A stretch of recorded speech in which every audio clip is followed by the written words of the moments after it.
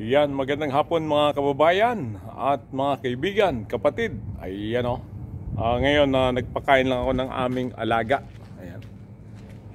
Alaga, ayan o. Kailangan eh. Wala na, ginutom na sila eh. Kumunti na lang. Kasi naubusan kami ng pagkain mga 2 linggo ata. Wala silang makain eh.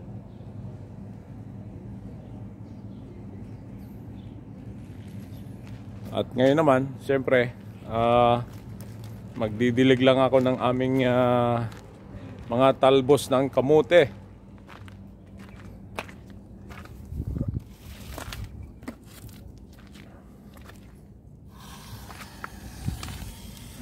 Ayan. May talbos kasi kami rito. Ayan o.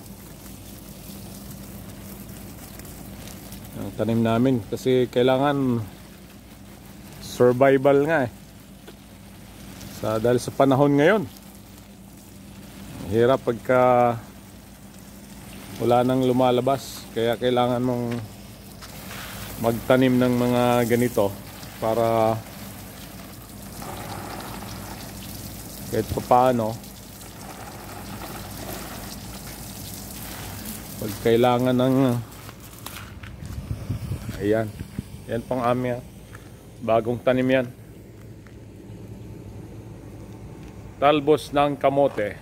Ayan, may anahaw pa dyan oh. Ayan. Yun naman sa sulok na yun ay dyan yung tanglad at saka mga alugbati. Ayan oh. At ngayon naman ako'y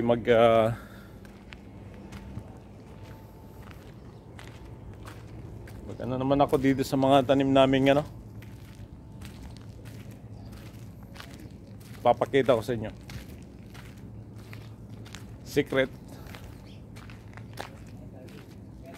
Ayan oh. Yan. Dala ko to galing sa Pilipinas nung ako umuwi. Ayan.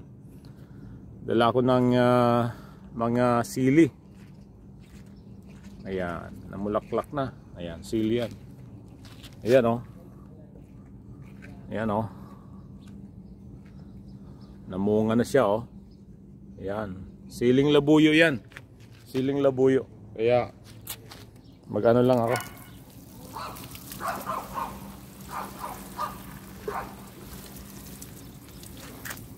Siyempre, ito naman. Ayan o. Yan ang aming tanim na sibuyas.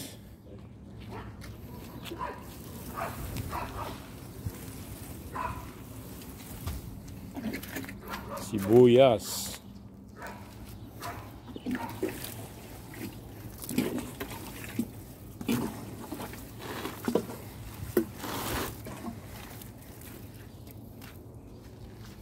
Ayan, ito pa.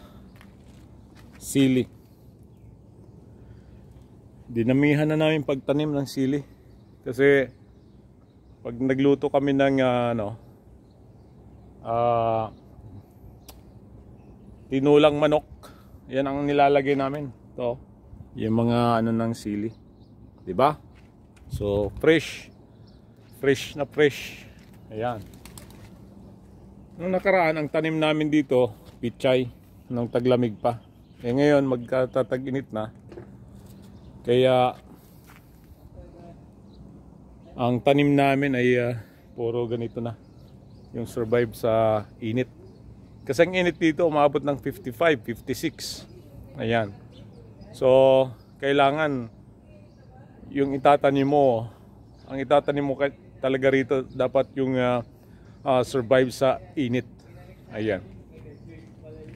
Kaya okay yan. Yan oh.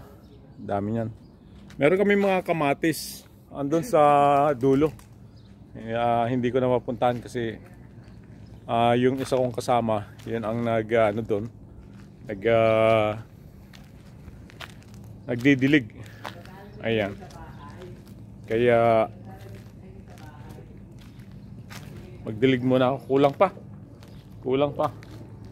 Kailangan ko pa magdilig ng mga 3.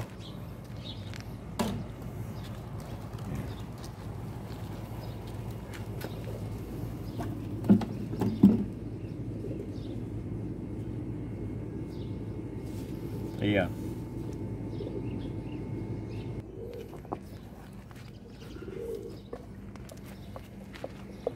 Ayan.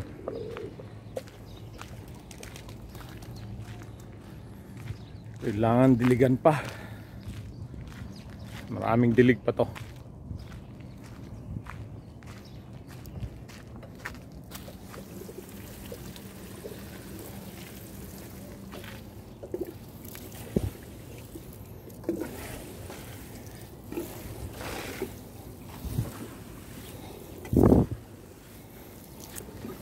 Fresh na fresh. Ayan. Iya, oh. Bunga niya, oh. Ayan, oh. Dami ng bunga, oh. Talagang ano yan, napakaanghang yan. Labuyo eh. Yan ang aming ano nilalagay. Yan ay ipot ng kabayo. Ayan. Yan ang ipot ng kabayo. Yan ang aming fertilizer. Ayan, fertilizer namin.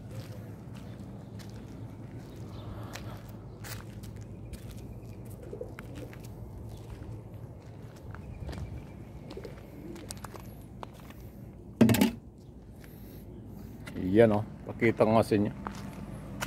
Ayan. Ganon din yan. Mga ano din yan, sibuyas. Tinanim namin dyan.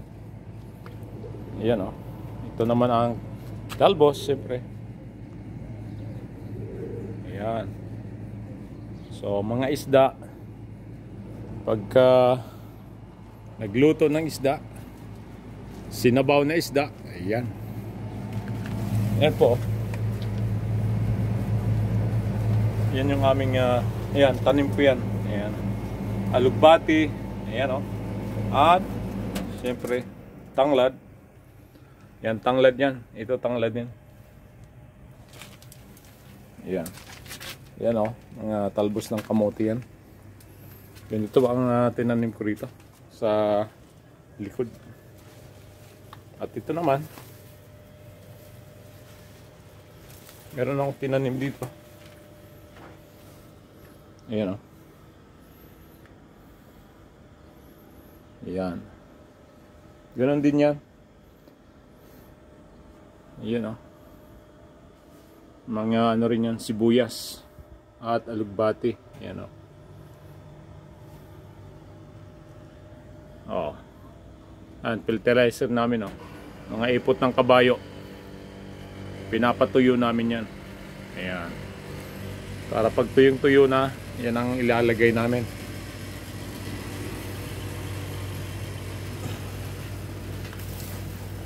Kailangan ko gawa ng kailangan ko mag-vlog.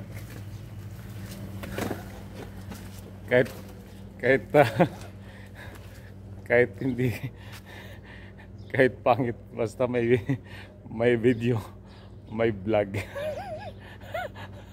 May nagawang vlog. Ayan. Kailangan. Kaya hanggang dito na lang, mga kaibigan. Kung hindi pa kayo naka-subscribe, subscribe na sa aking channel, June sa Bird. At hanggang dito na lang. Maraming salamat sa inyong panonood. Thank you.